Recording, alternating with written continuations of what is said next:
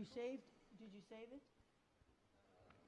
Welcome everyone to New Covenant United Methodist Church, a place to call home. We are so glad you are worshiping with us this weekend. And I have a few announcements I want to bring to your attention. First of all, if you are interested in becoming a member of New Covenant, we have a new member class coming up. So if you could go to our website, check through the weekly word, we have a registration there and we'll be happy to connect you with the new member class. Secondly, we have been working really hard to continue to provide some interesting studies and topics while we're under this pandemic. As you may know, we've had Don Piper doing a 7-week series. We had Pastor Jeff doing a 4-week, and we'll be finishing up John Ed Matheson this weekend. So what we're really excited to present is Dr. Bill Barnes, who is Pastor Harold's mentor and good friend, and he's going to give us a 12-week series on the Bible in 12 words. That'll be available beginning next weekend, Labor Day weekend. It'll be live and available for you. So we hope that you'll tune into that. Lastly, we will be regathering for worship on the weekend of the 12th and the 13th of September.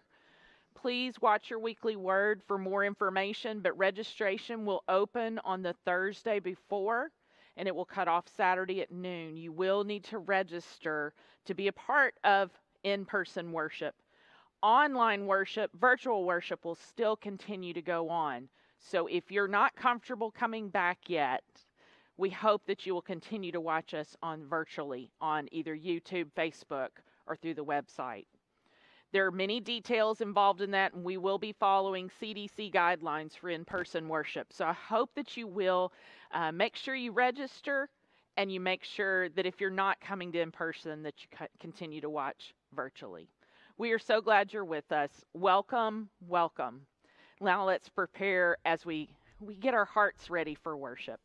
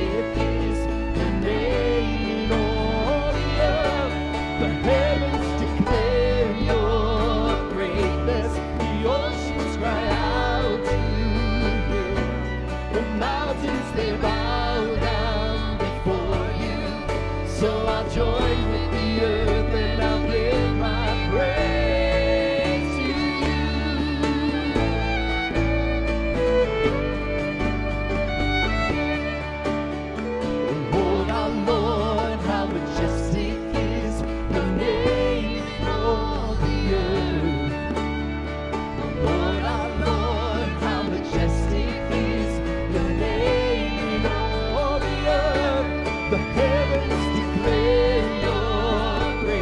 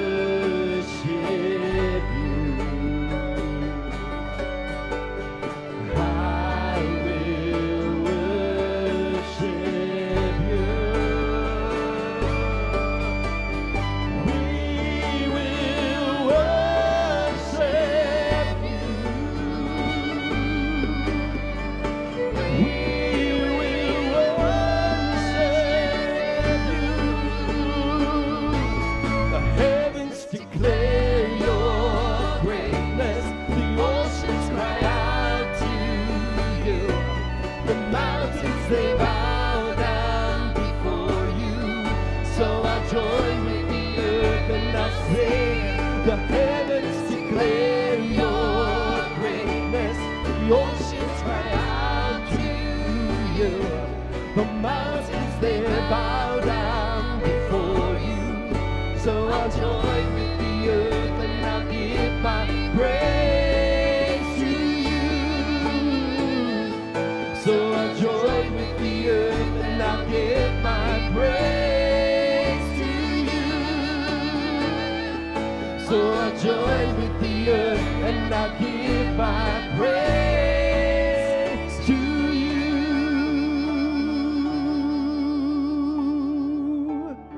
The mountains, they bow down before you. The sun shines your splendor each and every day. And though sometimes it's hard to see that you're with us, we know from your word that each day is a new day. That you're with us, you guide us, you protect us. You walk this journey with us. And no matter what we may be facing, we can look to you and we can say, blessed be the name of the Lord. No matter what the circumstance, teach us how to depend and trust on your goodness.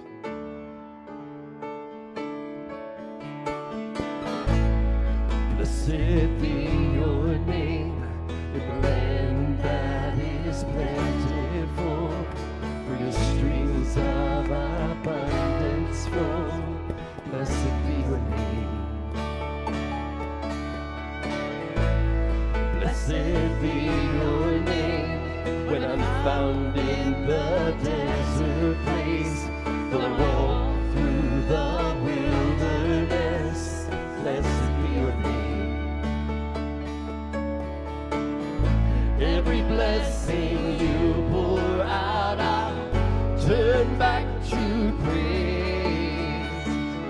When the darkness closes in, Lord, still I will say, blessed be the name of the Lord. Blessed be your name. Blessed be the name of the Lord. Blessed be your glorious name. Blessed be your name, when the sun's shining down on me, when the world's all as it should be. Blessed be your name. Blessed be your name, on the road marked with suffering, though there's pain in the offering. Blessed be your name. Every blessing you pour out, I'll turn back to praise. When the darkness closes in, Lord, still I will say, blessed be the name of the Lord. Blessed be your name. Blessed be the name of the Lord. Blessed be your glorious name.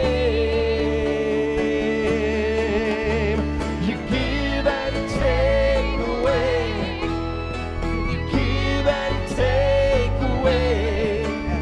My heart will choose to say, blessed be your name. Oh, you give and take away. Oh, you give and take away. My heart will choose to say, blessed be your name. Blessed be the name of the Lord. Blessed be your name. Blessed be the name of the Lord. Blessed be your glorious name. Blessed be the name of the Lord. Blessed be your name, your name. Blessed be the name of the Lord. Blessed be your glorious name.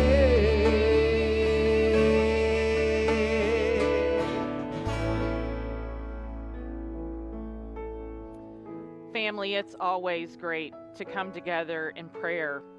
And the one thing we do know is that wherever the Spirit is, we will worship together in spirit and truth. So as we continue in our worship, let's bow our hearts before our great God. Almighty God, you are our Creator, our Redeemer, but you are our friend. And we are so grateful that we are yours. In a time when life does seem uncertain, we can claim the name of the Lord God Almighty, the Most High God, Yahweh, that there is nothing beyond your grasp. We praise you with everything we have. And we praise you not just because who you are, but also because you love us. And you love us so deeply. God, we have so many things that are wrestling in our minds and our hearts. And we just want to lay them tonight at your feet. For the racial unrest and injustice that has occurred this week in our country, we cry out. We cry out to you. Let there be peace where there seems to be none. God, for the damage that has happened and for the lives lost and the homes lost from Hurricane Laura, God, we cry out to you. We cry out. May you send your healing mercies and comfort to those who are standing without homes today. And God, we continue to lift this virus situation to you, this pandemic. God, we cry out for healing. We cry out for wholeness. We cry out for people's safety.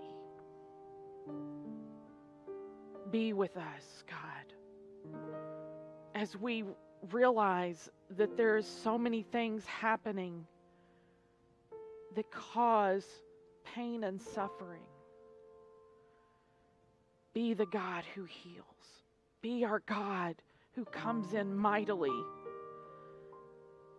and sends peace and love and healing. God, we claim these things tonight. We claim these things because we are your children. We are co-heirs with Jesus Christ, who you sent for every single being on this planet. It may be easy sometimes to say, well, God did not send them for this person or that person, but you sent Jesus for all people. All people. So we ask you tonight, we ask you to send your healing balm, your healing word. As we pray the prayer that Jesus taught us to pray in saying, Our Father, who art in heaven, hallowed be thy name. Thy kingdom come, thy will be done on earth as it is in heaven. Give us this day our daily bread, and forgive us our trespasses, as we forgive those who trespass against us. And lead us not into temptation, but deliver us from evil. For thine is the kingdom, and the power, and the glory forever. Amen. Amen and amen. Thank you. Thank you, Pastor Ellen. So, each week we've been highlighting a different ministry, and this week we wanted to specifically highlight missions and outreach. By the way, Ellen just mentioned in her prayer about all the people who have been devastated by Hurricane Laura. And once again, next week, we always funnel all our donations through UMCOR, which is our connection to United Methodism. So if you'd like to make a donation, we'll let you know how to do that next week. And we hope you'll consider that, because I know that there are a lot of people who are really broken. So this week, I'm very happy and pleased to be able to announce and introduce Janine Rogers. And Janine is our brand new Director of Missions and Outreach here at New Covenant, and we're just thrilled to have Janine and want to introduce her to you all this evening. And so, Janine, I know that you have become you've become a little bit more accustomed to what's happened in the life of our church after you made your rounds. And so, tell us a little bit about. I think one of the places you had a chance to visit was the food pantry. So, I think we wanted to highlight the food pantry this week. Tell us a little bit about that. Thank you, Pastor Harold. The food pantry, since its inception in 2005, has distributed 3.2 million pounds of food. This year, they celebrate 15 years of service to this wonderful community. Not only have they distributed that much food over the inception, but just this year alone, they've given out 173,000 pounds of food and served 2,070 families within this community. And not only this community, but they've also spread love to Lake Panasoffkee and the Webster community. We are really blessed to have all of the wonderful volunteers who help us within this ministry, and we're really happy to be able to spread love and food to families who are so much in need. Beautiful. Well, we're so grateful, and we're honored to have you, Janine, to be a part of our leadership team. And I know that you're just doing a fantastic job, and we're just so grateful to you. So thank you so much. Thank you. So what Janine shared with you all, once again, it's just another way that we continue to live in our vision of here at New Covenant to be the hands, feet, and voice of Jesus Christ. So I know that Don and Marlene Huggins are always welcome to receive more and more donations. I know that we have a place out in front of our church, and we continue to receive those. So thank you so much for your continued support of that ministry and so many other ministries here at New Covenant United Methodist Church. So let us continue worshiping our Lord and Savior Jesus Christ as we continue to give to our Lord, and also as we continue to praise and worship Him. Thanks be to God. Amen.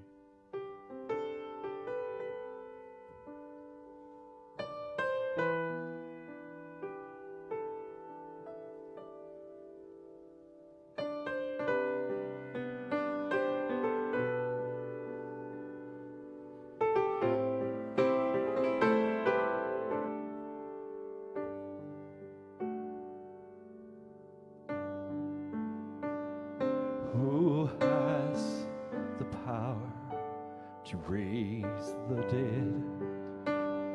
Who can save us from our sin?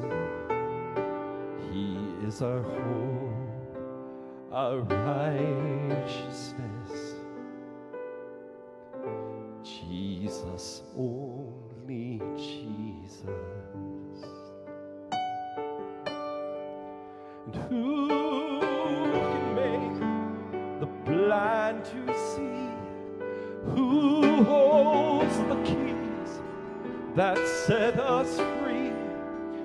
He paid it all to bring us peace. Jesus, only Jesus.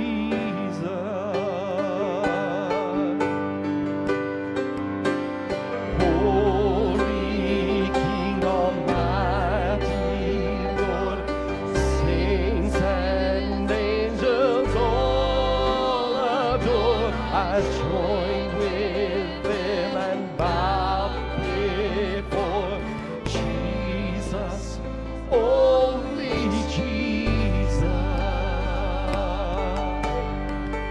Who can command the highest praise?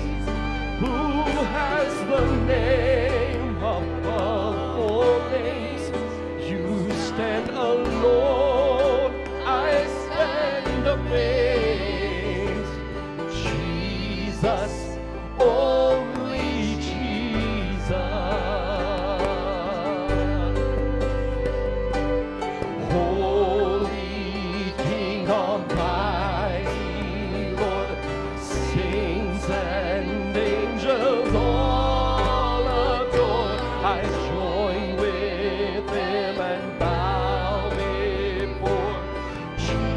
Jesus, only Jesus.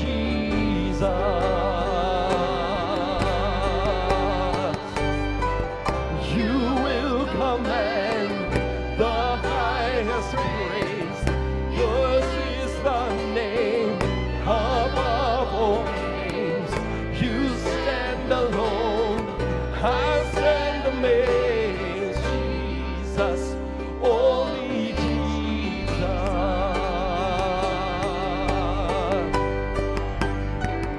You will command the highest praise.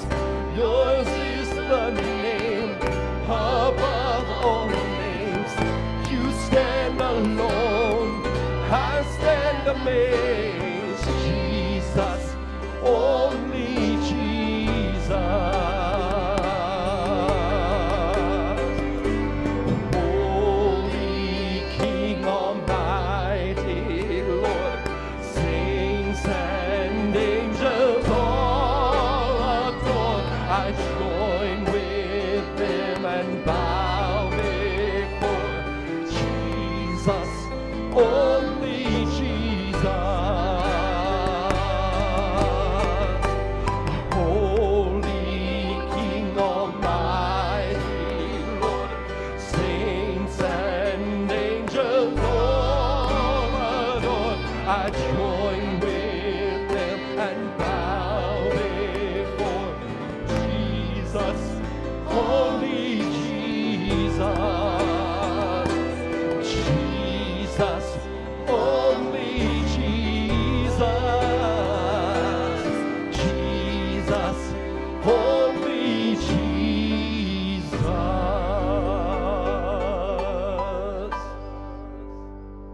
Amen, amen, and amen. Thank you so much, Sean. Praise team, just gorgeous as always. And so, once again, as Alan mentioned just a few minutes ago, we look forward to having some of you back here at worship and have people in auditorium, and we're just going to have a glorious time as that comes to fruition in a week or so. So it's good to be in the house of the Lord again this evening, and so we have we continue this sermon series on what Jesus meant. I picked up 7 of the greatest sayings of Christ, and so tonight I have one actually from the Gospel of Matthew, the 19th chapter, and so this is what the phrase that we're focusing on.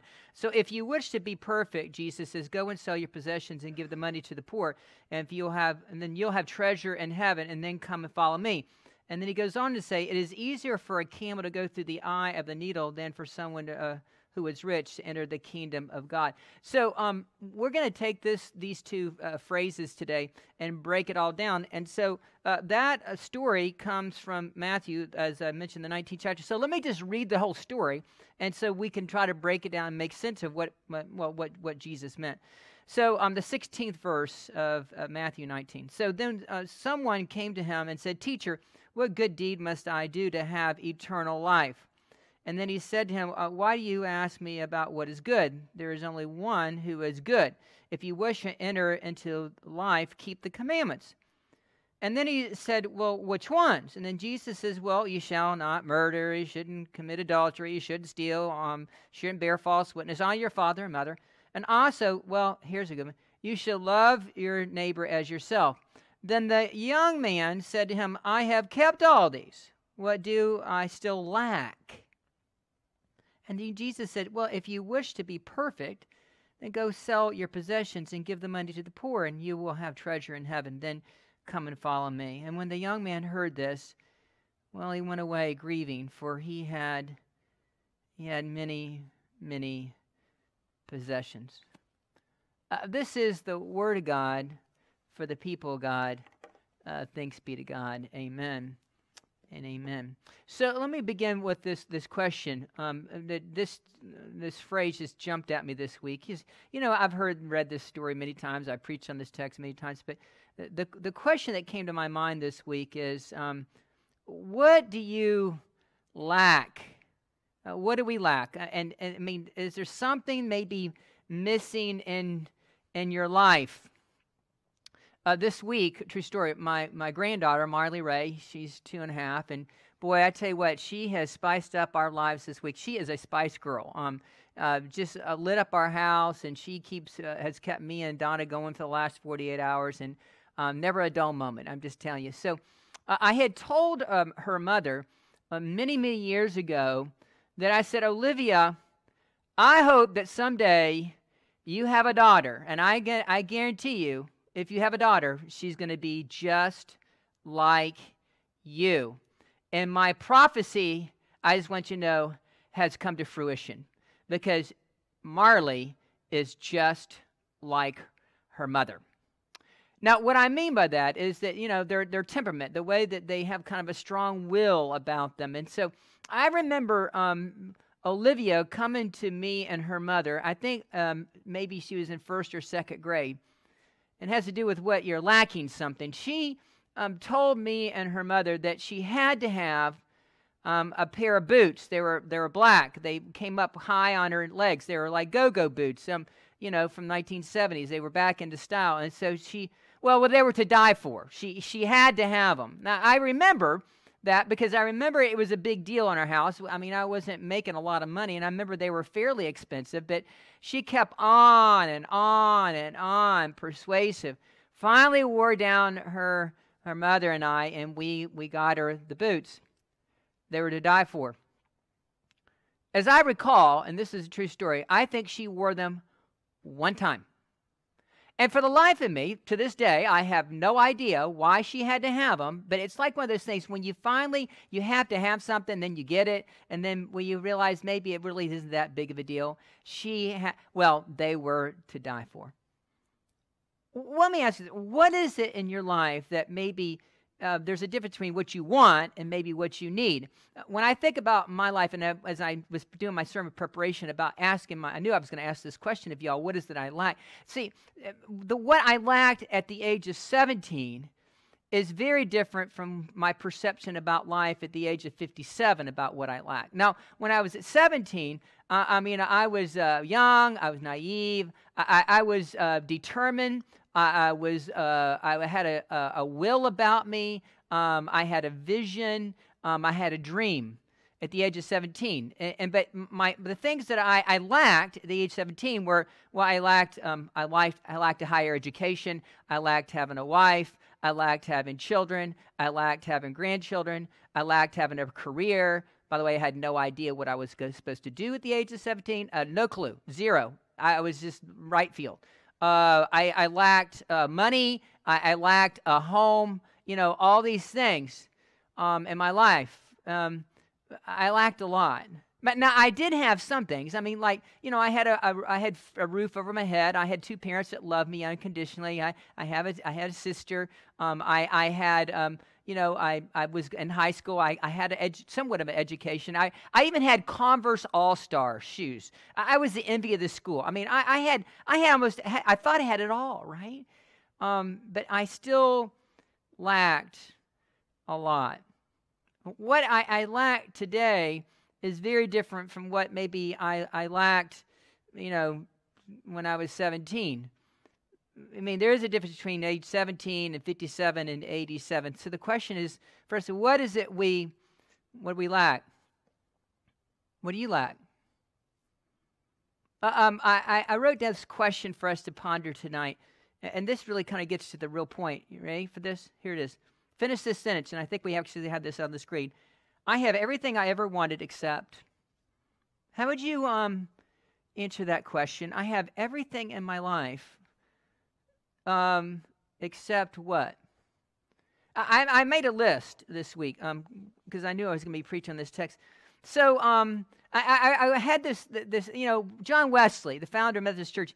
He had this quote he would ask over his fellow followers of Methodism, the followers of Christ. How is it with your soul? And so let me ask, if I have everything I ever wanted except, do I have peace? Do I have that peace that goes beyond all understanding, as Paul put it? Do I have patience?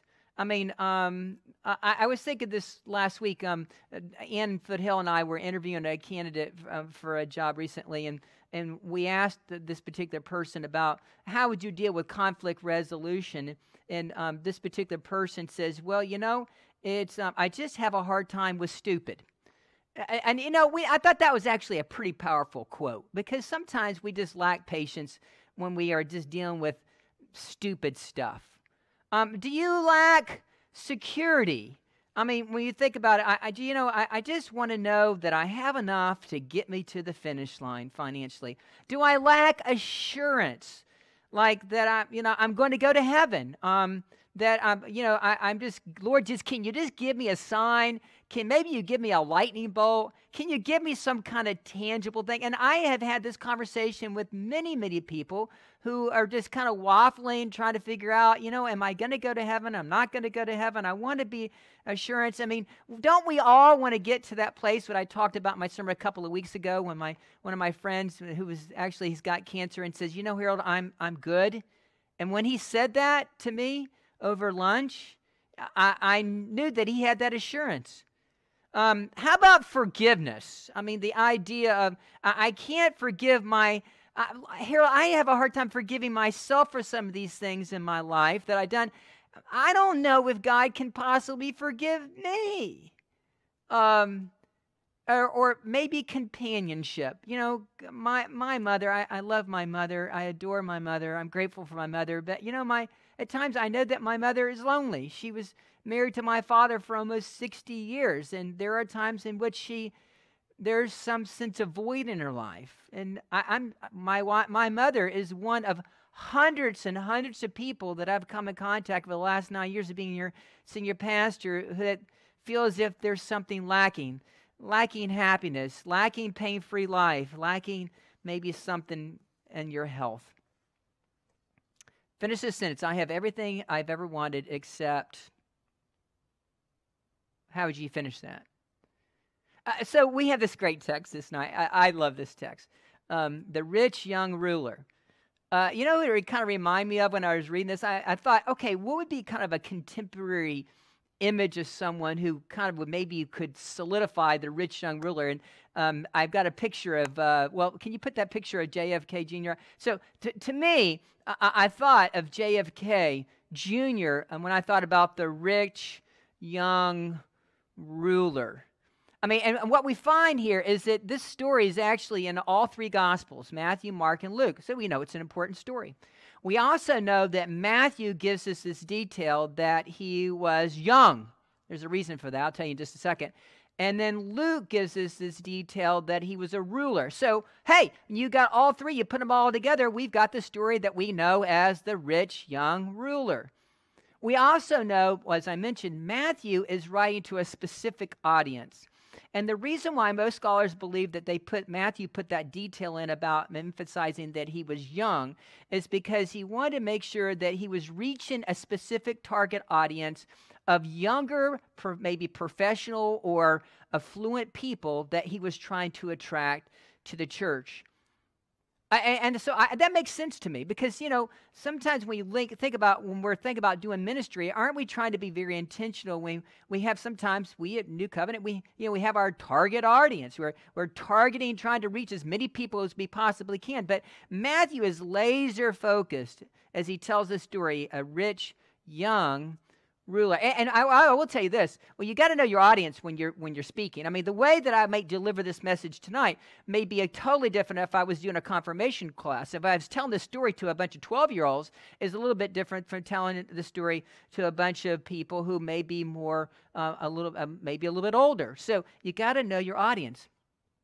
The detail in this story tonight, as what I think is also very interesting, is that as Matthew spins this story, he says that the rich young ruler refers to Jesus as teacher. Now that's important. You may miss that detail, and the reason why that's important is because most people who were, if you were an insider, you didn't refer to Jesus as the teacher. You would refer to him as Lord. But he didn't refer to him as Lord. He referred to him, and according to the Gospel of Matthew, he says teacher, which means, here's a thought. That means that he's an outsider. Because if he was an insider, then means that he would be referring to Jesus as Lord. But if you're an outsider, he would be referring to Jesus as teacher. And then I started thinking, I mean, isn't it Jesus' goal for all of us? I mean, to make people who are maybe on the outside, to make them to feel as if that they're welcome to the inside. I had this image this week. As a matter of fact, I've got this picture of this field, and it has all these circles on it, and it has to do with social distance. I don't have any idea what that is. It's some park somewhere here in America, and so you could see all the people who were in their little circle. They were in their little zones. And I thought this is a beautiful example of how Jesus is trying to get the outsiders of his circle inside the realm of his circle. And he is always calling people into his circle. He wants us to be in his circle. He desires us to be in his circle. He died for us. You know what to die for? Jesus died for us in order for us to be in his circle. An outsider becoming an insider. I remember, listen, let me tell you something. I went to, a few years ago, I went to visit Cameron at over here at the high school. And I just brought back memories. Me and his brothers went to visit him for lunch.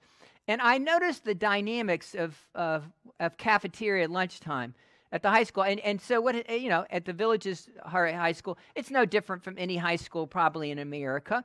You have certain people who seem to gravitate, and they all go to the exact same table, and they sit with the exact same people every single week. You got the athletic people over here, you got the band people over here, you got these other people over here. They just seem to gravitate each other, and they're all kind of doing their own only holy huddles, and that's exactly what I observed. And I remember, true story, when I was in college, and you know what's interesting? You'd think that maybe it would get a little bit better when you go to college. No. When I was at Florida Southern College, it was exactly the same thing. You had the athletic people over here, but then you get into fraternities and sororities. And so the fraternities would all sit at one table, and the certain sororities would sit all at the same tables, and they all would sit at the exact same tables, except if you're independent like me, we had one little table off in the corner. It was round. My friend Van one day saw this other young man. He was a freshman in college. His name was Cal. And what's interesting about Cal is Cal was an outsider. He didn't have anybody. He was sitting at the table all by himself. And my friend Van he got Jesus. Van was very devout in his faith. What I love about Van is he just loved the Lord. And so what he did was, Van was like, he would go find the puppy dog. So he found the puppy dog. His name was Cal. There's Cal sitting in the corner all by himself in that little round table. He's not a part of fraternity. He's not a part of a sorority. He's not a part of anything. He's all by himself. So Van goes and sits down and says, "Hey, do you mind if I sit down here?" And then Cal said, "Well, sure, you can sit down here." And you know what's interesting? From that conversation, all of a sudden, Cal was brought into another fold of all these other people, other friends and by the way, they're still friends 40 years later. All began from one little conversation. Do you mind if I sit down? See, so what's interesting is that Jesus is always trying to get the people from the outside coming to the inside. Jesus asked, the rich young ruler says, "Teacher, what does I have to do?" That's a great phrase, isn't it? I mean, that's a loaded phrase in the text. What is it I have to do? Oh, wait a minute, here's a thought. The rich young ruler, he's a doer.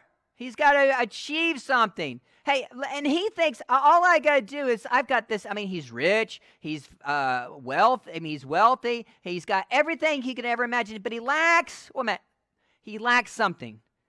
If I can just get a hold of this eternal life thing, man, I've got it all.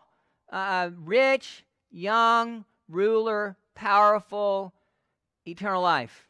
What is it I have to do? Can you just give me one more command, one more detail, and then I got it.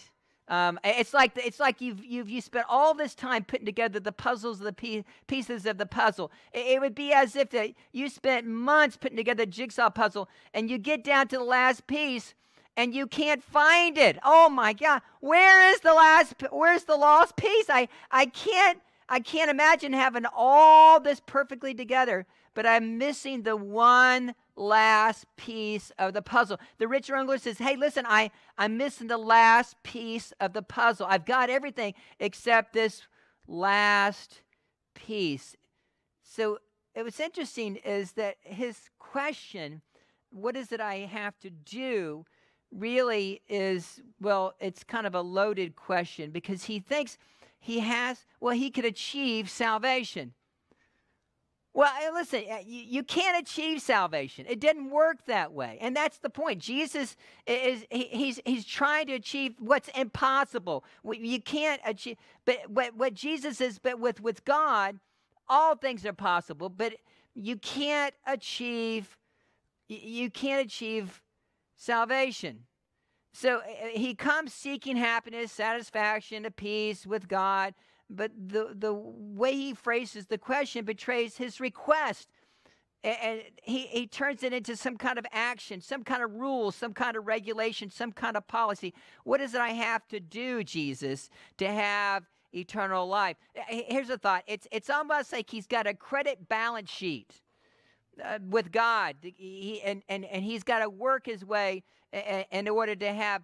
And what he doesn't understand is that he's always going to lose when it comes to that kind of theology. What does I have to do to inherit eternal life? Can you imagine being on a losing team and always losing? I mean, who wants that? But he's thinking, listen, if I just can do one more thing, give me the last piece of puzzle, give me one command, Jesus, then I got it. I mean, I went back and looked about the losing records. I mean, college football, Northwestern lost 34 games in a row. The NBA Cavs lost 27 games in a row. The NFL Buccaneers lost 26 games in a row. Division III men's basketball at Caltech Beavers lost 207 games in a row. Can you imagine being a part of that team? 207 games. I mean, constantly losing. And so when it comes to the idea of credit balance sheet, we're all going to lose because we can't achieve salvation. It didn't work that way. That's why we need grace. We need mercy. We need the hope of Christ. Jesus is gathering us all together to be in his circle. I thought this, Paul nails this. You ready for this? For the wages of sin is death, but the gift of God is eternal life through Jesus Christ our Lord. Romans 6:23. We would never win if Jesus is keeping the score. Think about that. We wouldn't. And so what's powerful is the reality is that we can't ever be good enough. We can't do enough to be good enough. We can't give enough to be good enough. If we went into that theology, we would call that in the church, let me give you a big word, we call that works righteousness, and it doesn't work that way. We are dependent upon the blood of Jesus Christ. We're dependent upon the salvation of Jesus Christ. We're dependent upon his forgiveness and grace upon Jesus Christ. So Jesus is saying to this guy, let me take you by the hand. Come and follow me, and I'll show you the way towards eternal life. Yeah, I had this vision in my head this week of this song. Maybe you know the words. It's called Precious Lord. Precious Lord, take my hand, lead me on, let me stand. I'm tired, I'm weak, I'm alone. Through the storms, through the night, lead me on to the light. Take my hand, precious Lord, lead me home. And that's exactly what Jesus is trying to do. He's trying to lead this guy in the right direction. So Jesus is saying, the rich man, what does I have to do? He's a doer, an achiever. What does I have to do to have everlasting life? And so Jesus basically responds back to him, well, you need to keep the commandments. Now, here's a great detail. Let me just teach for a second. And the guy says, yes, I have done that. And he says, which ones? And Jesus rattles off. He doesn't rattle off the first 5 of the 10 commandments. He rattles off the last 5 of the 10 commandments. Thou shalt not murder. Thou shalt not commit adultery. Thou shalt not covet. And then thou shalt take care of your mother and father. Now listen, what's very powerful all of that, what does that tell us about the story? That's extremely important because there are basically 2 ways to look at the 10 commandments. The first 5 of the Ten Commandments have everything to do with duty and obligation to our Heavenly Father, to God Almighty. He's got that. But what he's missing and what he's lacking is the back 5 of the Ten Commandments. And the back 5 that Jesus rattles off has everything to do with personal relationships with other people. Now, there's a clue. I mean, it's almost like, you go and if you remember taking algebra, and if you had an algebra teacher that maybe would extend you a little grace, so you could do an algebra problem, and maybe you get halfway through the problem, and you miss a negative, and you miss a parentheses, and it just messes up the whole problem. So and then he or she looks at it and sees that you've done all your work, but you got the wrong answer at the bottom, but he or she sees that you made a good effort, that he or she sees that you're on the right track, but they only give you half credit. And so here's what's going on with this guy. He's got the first part of the equation, the algebra equation all together, but he's missing the back end. And he's got this duty thing down, policies, procedures, rules, regulations, the whole idea about keeping a balance sheet with God, check, check, check. He's got all that covered. He's a rich young ruler. He's a smart guy. But something about his relationship with other people just ain't right. And Jesus points that out. That's the reason why he picks out the back 5 of the Ten Commandments. By the way, here's just another thought. Don't miss the detail. Why does Jesus put those 5 out of order? He does. Do you realize that he puts the honor your mother and father, he makes that 5th. The reason why most scholars believe he'd put that last is to bring emphasis. In other words, maybe this rich young ruler, he's made a lot of money in the stock market. Maybe the reason why Jesus put that last has not only with his relationship with other people, but maybe it has everything to do with his own relationship with his mother and father. He's supposed to be honoring them because, once again, somehow he has missed the mark about relationships, even with his mother and father. There's a thought. So I was thinking this last week when it comes to how is your attitude with other people? How is my attitude with other people? I mean, by the way, Jesus says here, he gets to all this, and he also says, you're supposed to not steal, not commit adultery, not bear false witness, honor your mother and father. And then he also says, here's another one. You shall love your neighbor as yourself. There's a thought. How are we doing with that? Think about that. A true story. I've got a picture of my friend Lorraine. I think I'm going to put her up on the screen. Here's my friend Lorraine Harris. Lorraine and Lamont are two of my dearest friends. Matter of fact, several years ago, Lorraine and Lamont basically have taken my 5 children under the wing, and they have become their godparents. Don and I didn't have godparents when we baptized kids, but Lorraine and Lamont have basically taken our 5 children under wing, and they said, Harold, we want to be godparents to your children. And I said, God bless you. That is wonderful. They have been to the birthdays. They've been to baptisms. They've been to graduations for my kids over the last 9 years. They're just amazing people. The other day, Lorraine, true story, she was over at Wildwood Middle High School, and she's a mentor. And she told me the story, and I asked permission to actually share this. And she said, you know what, Lamont was doing his mentoring, but I had a few minutes before my child was going to come out. She says, well, I want to go get my steps in. I want to be able to walk. So she walked out, and she saw a lady who happened to be white. She said hello to her, but she didn't respond. And then she went on out, and she was walking out in front of the Wildwood Middle School and trying to get her steps in, just kind of passing time to get her exercise in. The next thing you know is the police come out and question her because someone had called in to the school saying that there is a suspicious black lady out walking in front of the school. Wow. That's pretty amazing. And what's even amazing is that Lorraine and Lamont, they've been mentors for the last year or two. So the police came out and questioned her about why she was out walking in front of the school, what she was doing there. And she says, I'm a mentor for these kids. And here's my kid. This is part of the issue that we continue to face in our American culture today. It's not good. And so Jesus says, hey, listen, all right, he gets to the rich young ruler. I keep the command. I've done those. But what about your relationship with others? And by the way, love your neighbor as yourself. I thought about this last week. You know, Jesus told, as he tells this story, it has such great value for people, for all of us. I love this quote from William Barclay, who said this. He says, you know, if a person looks on their possessions as given to them for nothing but their own comfort and convenience, they are a chain which must be broken. If they look on their possessions as a means to helping others, they are their crown. There's a difference between chains and crowns, and of valuing people for who they are.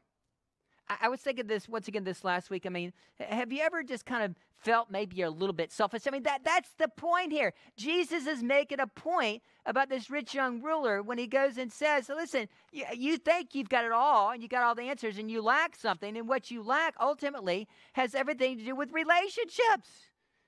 And you're not getting those right. And so then I started thinking about, how do we discern that for our own lives? I mean, is there something missing in you? Is there something lacking in me?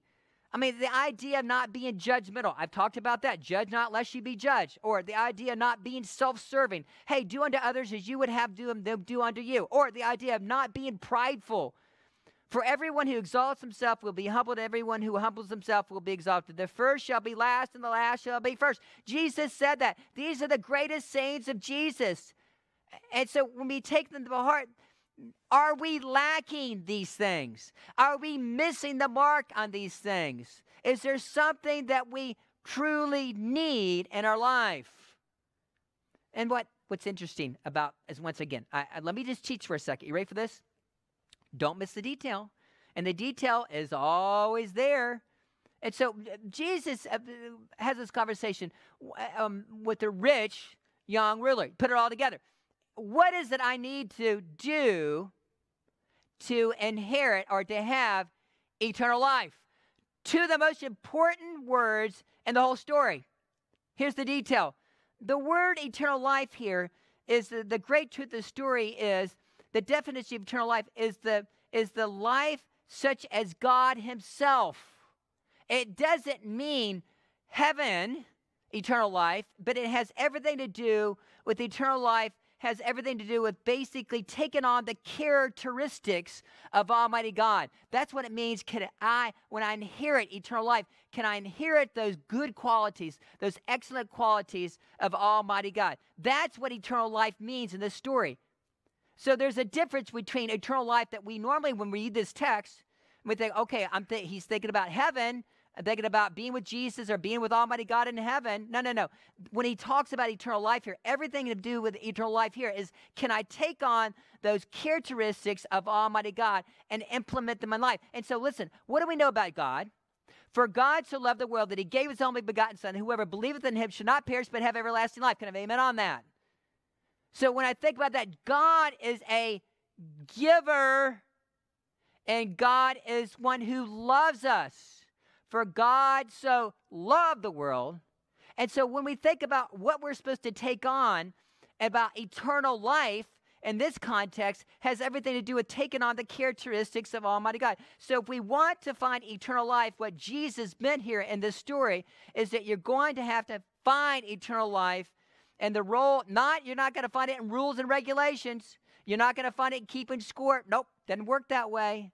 But we're dependent upon salvation through Jesus Christ. We find it through his amazing grace. We find it by coming and be a part of his inner circle. We find it how we ultimately hold true to being and loving our neighbor as ourselves. That's what Jesus meant. Jesus said this to the guy. He says, hey, listen, if you want to be made perfect. Now, wait a minute. There's another one of those details, not only about eternal life, which means not eternal life as in living everlasting life, but taking on the qualities of God. But he says, if you really want to be made perfect?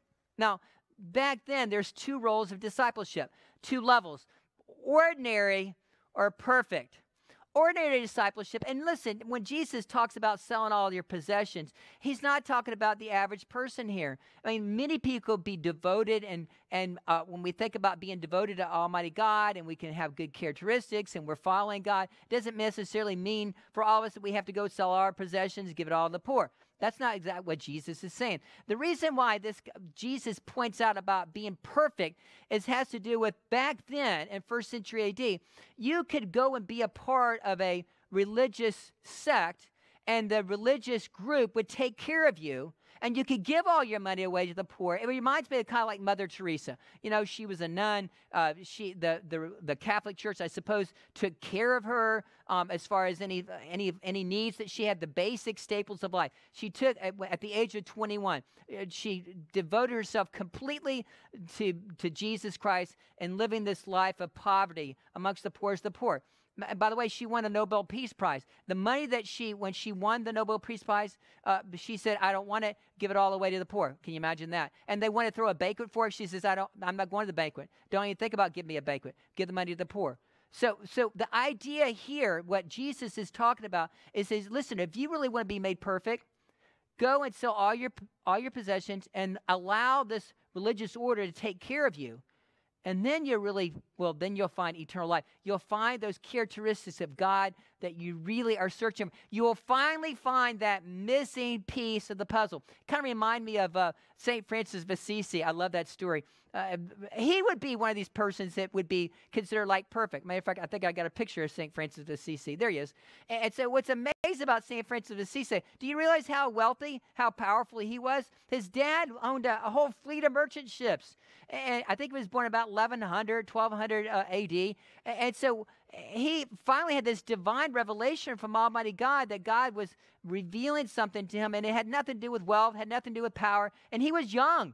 And he literally goes into the middle of the market square, and he takes all his clothes off and hands his clothes to his dad. He says, I give everything that I have back to you. And his father basically disavowed him, and he went on and become Saint Francis of Assisi, because he decided he was going to give everything away to the glory of God. Now, listen, not everybody's called to do that. Matter of fact, if you look at the Gospels, Jesus had disciples who followed him, but he never told Matthew, Mark, Luke, John, all his disciples. He never told them that they had to sell their possessions and come follow. They wouldn't follow him, but he didn't tell me they had to go to give up all their life. As far as their possessions, Nicodemus was a wealthy man. Joseph of Arimathea was a wealthy man. Zacchaeus was a wealthy man. But what we find in the story is, it seems to me that Jesus is laser focused on this particular individual, because somehow he's missing the piece of the puzzle that he doesn't really want to buy into.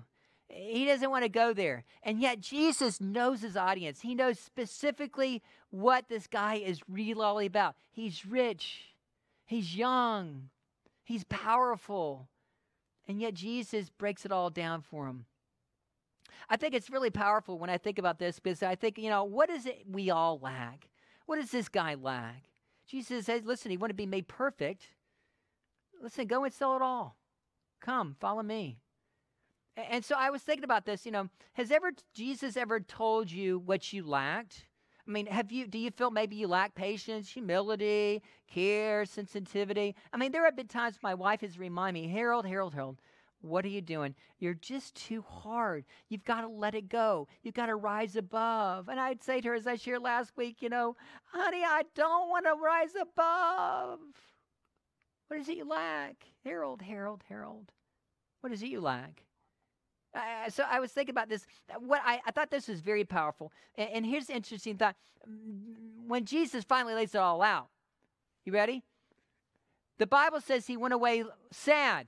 It's almost the opposite. I mean, once upon a time, Jesus told this parable. This guy he finds out there's a treasure in the field. And so he sells everything he has to be able to buy the property so he could have the treasure, which is like the kingdom of God. And the Bible says he rejoiced because he finally had what he wanted. You see the opposite? One is rejoicing and one goes away sad. And what I thought about this is very powerful, this image, because Jesus says, hey, listen, go and sell all you have. if you want to be made perfect, come follow me. And the Bible says he went away sad, which means he had to go away. It means he had to turn his back on Jesus Christ. Now, there's a thought. Have you ever felt like maybe you've turned your back on Christ? So here's the thought.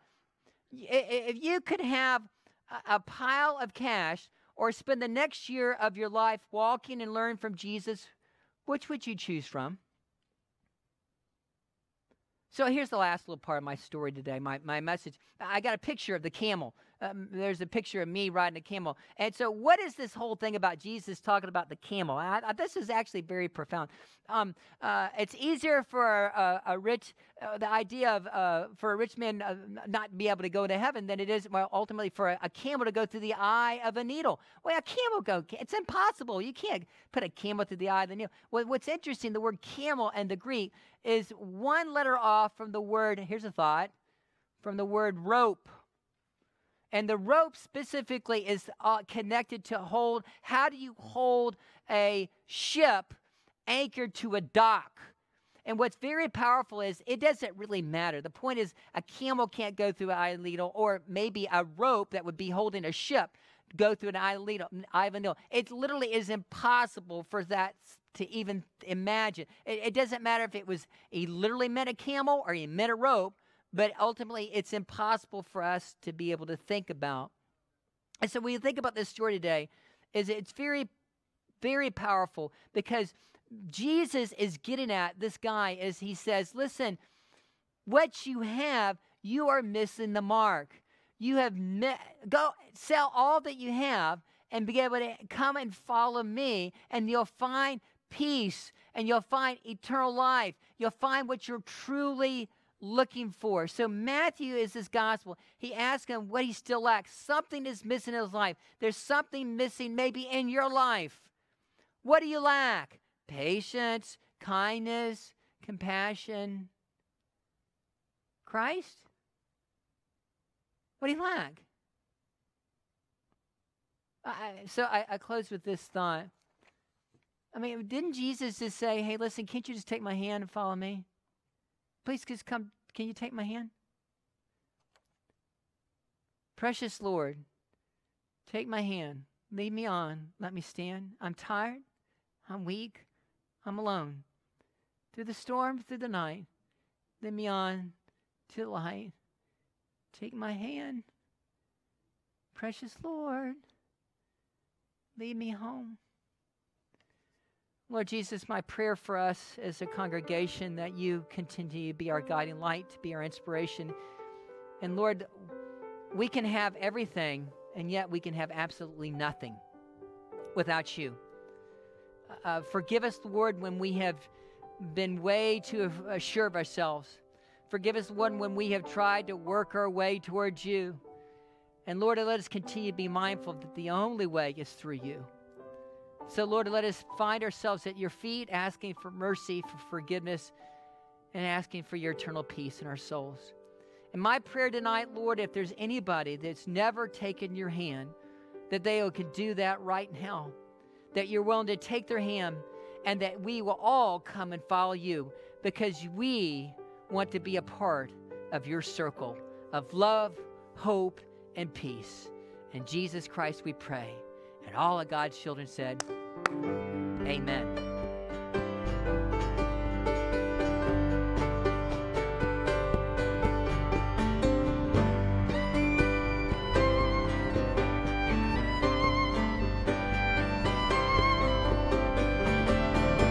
People rise as we wait upon the Lord. We will wait upon the Lord. We will wait upon the Lord. Strength will rise as we wait upon the Lord. We will wait upon the Lord. We will wait upon the Lord. Our God, you reign forever. Our hope, our strong deliverer. You are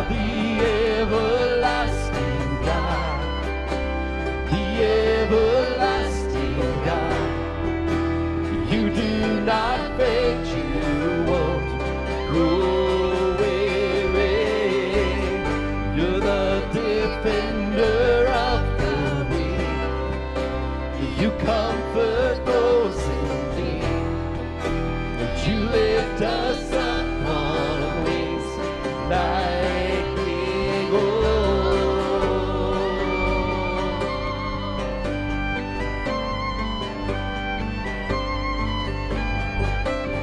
Strength for us as we wait upon the Lord. We will wait upon the Lord. We will wait upon the Lord. Strength for us as we wait upon the Lord. We will wait upon the Lord. We will wait upon the Lord our God. You reign forever. Our hope, our strong belief, strong believer. You are the everlasting God, the everlasting God. You do not faint, you won't grow weary. You're the defender of the weak. You comfort those in need, and you lift us up on wings like eagles.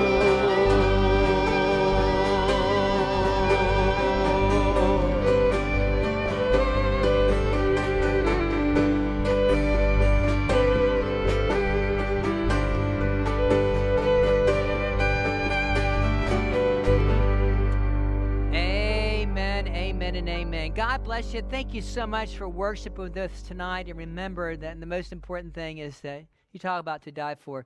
Jesus died for you and for me. God bless you, and we'll see you again soon. Have a great week.